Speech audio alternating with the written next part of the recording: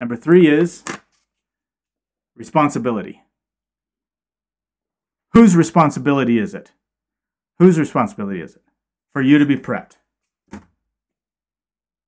Is it the sous chef's job to make sure that you know what you need? Is it the executive chef's job? Is it the manager's job? Is it the prep cook's job to make sure you're ready? No, dude. It's your job. And you need to take that responsibility 100% and realize the only way that it's going to get done is if I take full responsibility for that.